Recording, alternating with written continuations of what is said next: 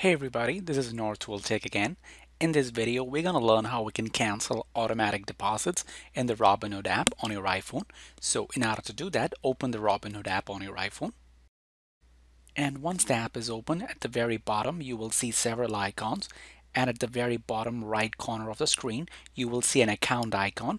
Tap on the account icon.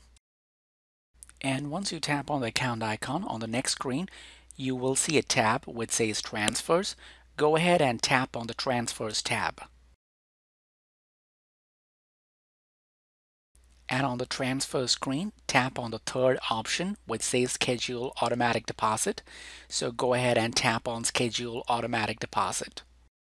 And once you tap on Schedule Automatic Deposit, on this screen you should be able to see all the automatic deposits you have set up.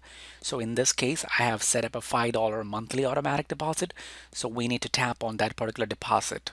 And once you tap on that, you should be able to see all the details of that deposit. And at the very bottom, you should see an option which says Cancel Automatic Deposit. Go ahead and tap on Cancel Automatic Deposit. And once you do that, you will be able to see a confirmation which says your automatic deposit has been canceled. Alright, so that's how you cancel automatic deposits in the Robinhood app on your iPhone.